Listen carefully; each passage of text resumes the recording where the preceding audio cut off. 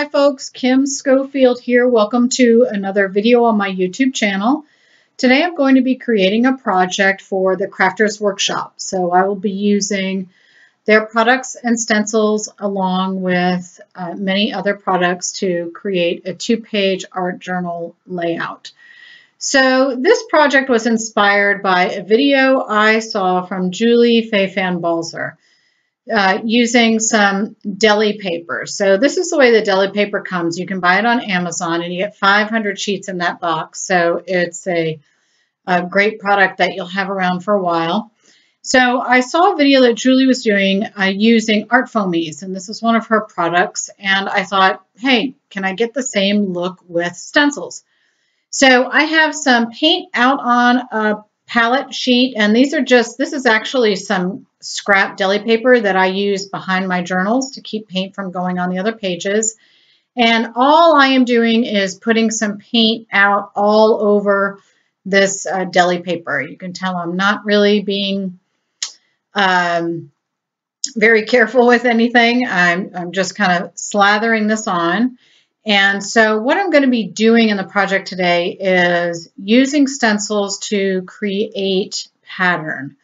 So really what I'm doing with the deli paper is just making my own custom paper that I can use on art journals. And then we'll also talk about some other projects that we can do using deli paper, either that's stamped or stenciled. So I'll do a little bit of both on here. So I'm adding just a little bit of that darker umber color just because I had some of that in on that original paper that I had. And then I'm going to dry that with my heat tool. So I'm going to start with this stencil, and some of my paint was a little damp, and so I thought I would use a baby wipe technique of trying to remove a little bit of the color, and some of it came off. It was really because I probably dried it a little bit too much, but I did get a little bit of that design that got pressed into the damp paint. And I really like that. You can see I'm kind of scrubbing here, trying to remove the paint. The best way to do this would have been to remove the paint while the paint was still very wet. But I kind of thought about doing that as an afterthought. And I got a little bit of texture there, which was pretty cool. And that's fine. You can see I'm pointing out to a few of the little spots where it showed up. So now I'm going to completely dry everything, and I am going to go in with a credit card and pick up a little bit of paint. And I'm kind of experimenting here and just trying a bunch of different ways to apply paint through a stencil. So this gets a little gloopy, and you don't get great coverage, but I like the look. And then I turn the stencil over with that still wet paint on it, and I can do a few more prints by doing that. And so again, applying that paint, and I'll get a little bit of that design, but then when I turn it over, I pick up that reverse look, which I really like. And now I can even come and clean off my stencil with a baby wipe, and that'll put a little bit down through the stencil design as well. Baby wipes really are your best friend when you're art journaling. So I'm drying those layers in between, at least trying to get them mostly dry before I move on to using the next stencil. So now I'm going to work with using a blending tool, which tends to be one of my favorite ways to apply ink through a stencil.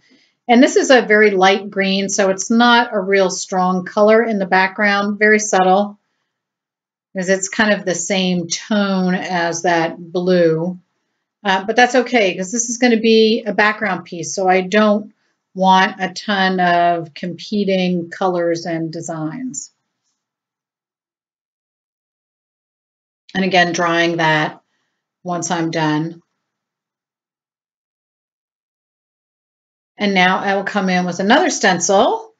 I love this.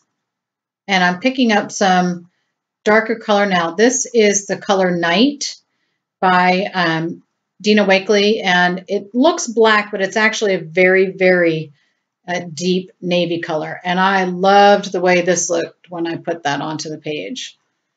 And then I start going a little crazy because I like it so much. I want to put this everywhere. I loved that. And so that adds a really nice, bold, neutral color onto the page. And I'm just going to continue applying a little bit of this, the script around on those 2 pieces of deli paper. These deli papers are about 8.5 by 11. Maybe a little smaller. No, they're probably smaller than that. They're probably more like 7 by 4. So now I have some white gesso, and I want to give you a little tip. I was finding that I was having a hard time getting my lid off.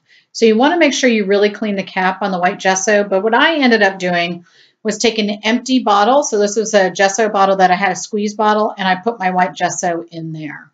And so that's just a little tip for you. So I'm going to take, now I'm going to use the white with this stencil and apply that. And I'm dabbing up and down because this has a little bit more delicate design. And so I don't want to lose that by pushing too much paint through the stencil. So I can again also push that leftover paint. Once I stencil, I can turn the stencil upside down, and whatever paint is left on the stencil from me doing my stenciling, I can also just kind of rub my hand over that, and I'll get a little bit of ink or a little bit of design left over from that. That's still on the stencil.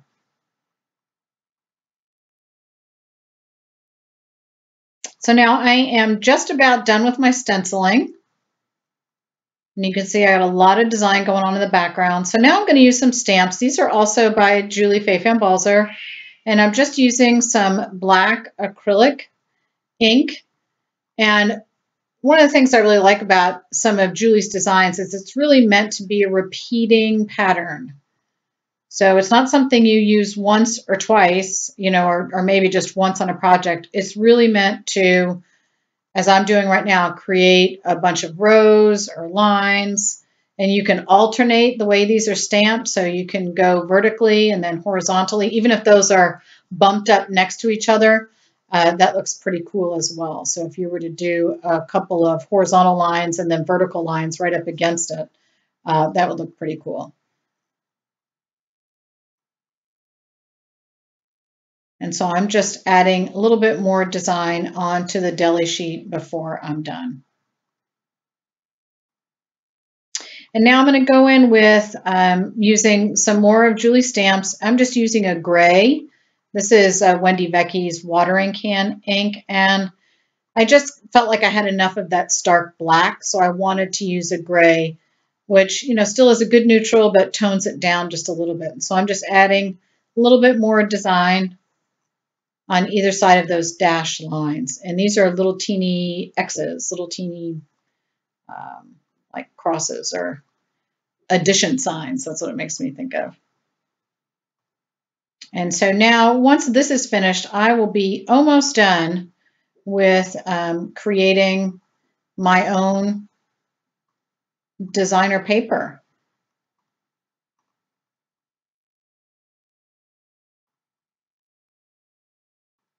And then I'm just going to heat set all of that. So now I'm working in a small dilutions journal, and you can see I've kind of got a lot of ink that came through on those pages. And I'm using some multi-matte liquid glue to put this down. Now the great thing about deli paper is that it is super, super thin. It's almost like a tissue paper.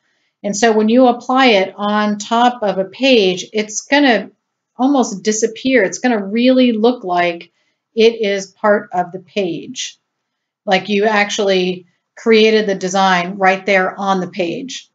And so I'm just kind of playing around with the designs, trying to figure out what I want to have on here because some of this will be cut off. And the deli paper, because it's so thin and delicate, it dries really quickly with a liquid glue. And I can just run my scissors down the spine and it tears super easily.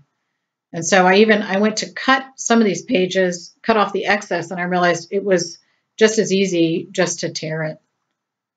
And so that's, you can see, I'm like, okay, I'm all done cutting. Not fast enough for me. So you can see how easily that tears, and it tears with a really clean edge. I apologize, my journal is a little out of view there. So I'm going to add my second page. And you can see how it looks like I created the design right there on the pages of the journal, but it's so much easier to work on these flat deli paper and then just put that into the journal. So I'm just going to continue tearing off that excess, and then I'll show you a little trick on what I did with the excess deli paper. So now I just have a piece of regular cardstock, and I have all these little pieces of deli paper that I tore off, left over from the journal that I didn't use. And so I am going to apply some gel medium all around on the cardstock. And I can overlap these deli papers, and you won't even be able to see any kind of seam because they're so thin.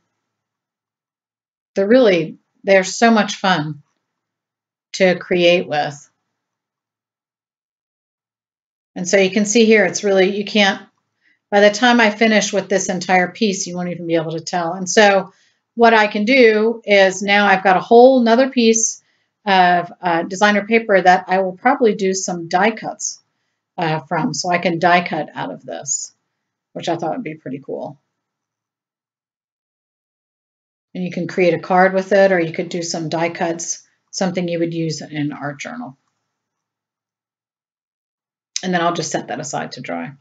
So I stamped, this is a Dina Wakley stamp set, and it has these little heads, and I stamped those and colored them with some Copic markers.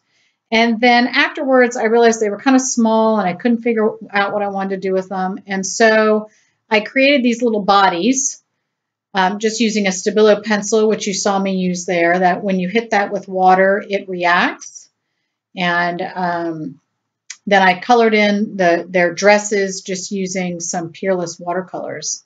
And so now I'm going to attach the heads onto the bodies. And then I really was trying to hide where the head and the body was. So I took some more stamps from Julie Faye Van Balzer and also Wendy Vecchi, and I just added some design onto their dresses. And that kind of hides where their heads are attached onto their dresses. And so now I've attached them onto my art journal page. I've got a little Wendy Vecchi matte mini heart. And then I did a little bit of journaling on the girl's dress there in the front. And I attached her with foam tape so she pops up off of the other two girls. So there's a little dimension there. And I'm just adding some Wink of Stella. So here you can see I added a sentiment that I just stamped on a piece of paper, and then I cut all the words apart so that it would fit in my journal. I did add a little bit of gesso in the background just so that sentiment pops out. And then I went around each of the words with a Stabilo pencil. And you can see when I hit it with the water, it reacts. And I'm just highlighting each of my words there using a water brush. So that is about it for today's project. Thank you so much for joining me. I hope you enjoyed, and be sure to see the description below for a full list of all the products that I used on today's projects. Happy crafting!